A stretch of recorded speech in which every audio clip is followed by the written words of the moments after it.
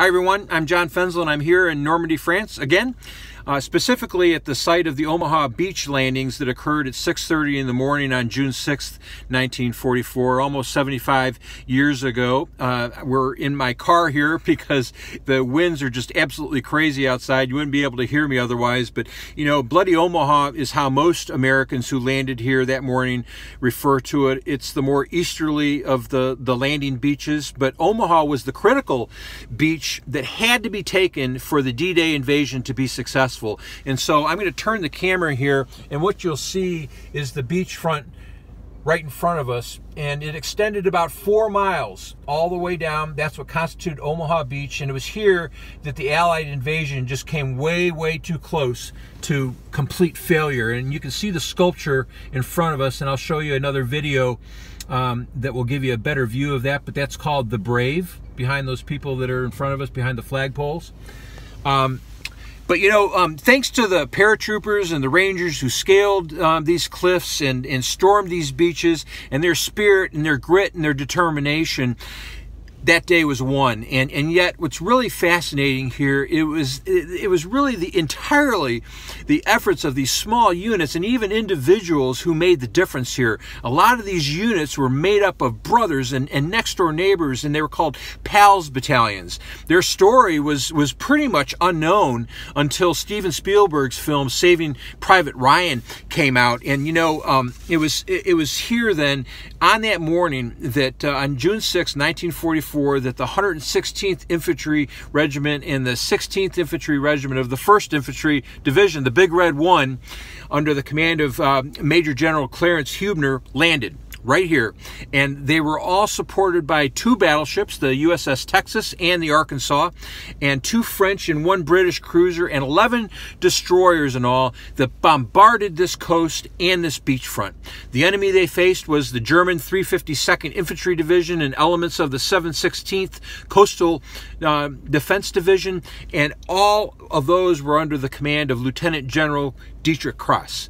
The plan of attack was incredibly detailed, admirably so. They had tight timelines and tight milestones, and it was a set-piece plan that looked great on paper, and it really briefed well. 30 minutes to clear the beaches, successive waves of infantry to follow in 30-minute increments, and enemy strongholds to be eliminated by 8:30 in the morning, and then artillery that would follow right at that time as well.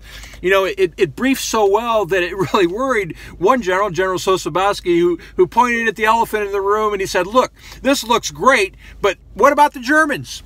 It was a really compelling question, because in fact the Nazis weren't about to cooperate, and nor was the weather. It would be far worse for Force O, because they didn't have a peninsula protecting them like they did down on Utah Beach, just down the coastline. So there was no real shelter at sea. There was a lot of landing craft that got completely thrown off position, including the engineers who were charged with clearing all the obstacles that were on this beach right in front of us. And so you had 6,000 yards offshore, you had 29 floating tanks that were launched. The only problem is they didn't float, and only 2 of them made it. And so instead, they all went down to the bottom of the sea, taking all of their crews, tragically, with them. The infantry were loaded down with 80 pounds of gear each, and many of them drowned as well, because they just couldn't get all of their gear off in time. So a lot of the amphibious craft capsized because they were top heavy, and so did the men that they were carrying. And before all of the others reached the shore, those infantrymen, cramped, cold, seasick, after 3 hours in the belly of these landing crafts, suddenly found themselves under just absolutely withering machine gun and artillery fire. When the ramps opened up, often far too early, it was just wholesale slaughter. Bodies were piling up on the ramps, and despite everything that was going wrong, though, despite a situation that now looked so desperate that General Omar Bradley, who was on board the USS Augusta, considered abandoning that effort and evacuating the beach head right here at Omaha. But by the end of the day, D-Day, the Americans here were on the cliffs, they were around the villages, and they were doing well. A lot of that was due to leadership at all levels. One of those leaders was Brigadier General Norman Cota, the assistant commander of the 29th Division. He was here on this beach, and he was running back and forth, giving out lots of orders, encouraging his men, completely oblivious to the artillery, machine gun, and sniper fire all around him, encouraging all of his soldiers who were huddled any place, that they could possibly find for cover.